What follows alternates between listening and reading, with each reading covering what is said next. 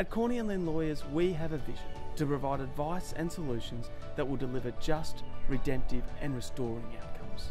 Each of our lawyers believes in the call on their lives to contribute to the fabric of this world through strategic counsel, courageous advocacy and clear documentation.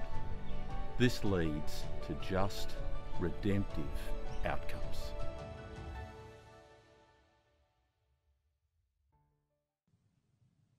Well, good afternoon. I'm sure that you were expecting to hear Kenzie Corney's voice. You will just in a few moments. My name is Andrew Lind. I'm one of the directors of Corney and Lind Lawyers, and welcome to our short and sharp webinar this afternoon, Registered Charities, a heads up on financial reporting. So I'll be handing the microphone to Kenzie just in a few minutes' time, but before doing so, I just wanted to make a few introductory remarks. And I've said to Kenzie that I'll hang around for today's webinar because I was recently at a full day of meetings at the ACNC as part of their professional users group when this subject of financial reporting was discussed at some length. So it may well be that there's some specific questions that come from you that I might be able to provide my 2 cents worth to that may be of assistance to you. So I'll hang around in case some of those questions arise. Look, firstly, by way of introduction, can we go to the second slide, please, Cara? Corney and Lind Lawyers, of course, is known to most of you. We're a Brisbane-based firm with a dozen odd lawyers with a particular expertise and specialty in the charitable arena, acting for schools and acting for churches and other faith-based charities particularly, and non-faith-based charities, in the pursuit of their objects and purposes. The other areas that we focus on are listed there on that slide. I won't go through them, but just bear in mind that if there are legal needs that arise for you or those that you serve, please consider our firm in the firms that might be available to you. We'll soon tell you if we think that you or those that you serve might be better served going elsewhere. We'll certainly let you know. All right. Just the next slide, thanks, Cara. What I want to make some brief observations about is that we've got the ACNC, but how long will we have it for? Because of course you'll all be well and truly aware that a bill the first of 2 bills to abolish the ACNC has been introduced to the Parliament.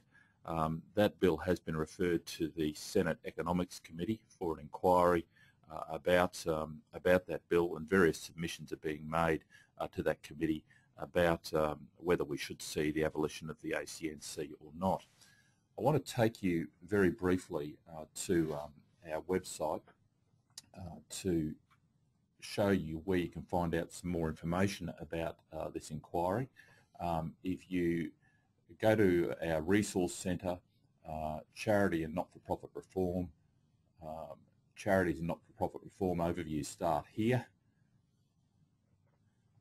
Then you scroll down, we've got a section on the ACNC and a link which I've put in red there about the Senate Economics Committee. Have your say on the future of the ACNC, and the consultation period on this was very short, and the submissions close date is the 2nd of May. If you follow that link, it will take you to the inquiry page for that Senate Economics Committee. It will tell you how you can make a submission, and importantly, it will also show you the submissions that have already been lodged, and you can download those and have a read of them, and that might assist you in the submission that you might want to make. Certainly I was part of the submission made by the Queensland Law Society in my role as the Deputy Chair of the Queensland Law Society Not-for-Profit Law Committee. So Corney and Lind will be making a brief submission in the next 24 or 48 hours, which essentially supports the submission made by the Queensland Law Society and makes a few other observations. So you might want to consider doing something similar.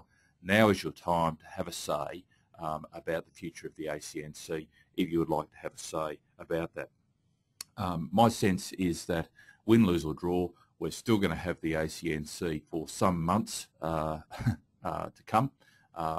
My sense is at least for the balance of this calendar year.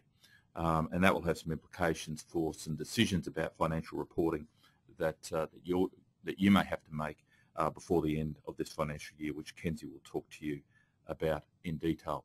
Even if we do see the abolition of the ACNC, there has been commentary that I think we will see a retention of the public information portal.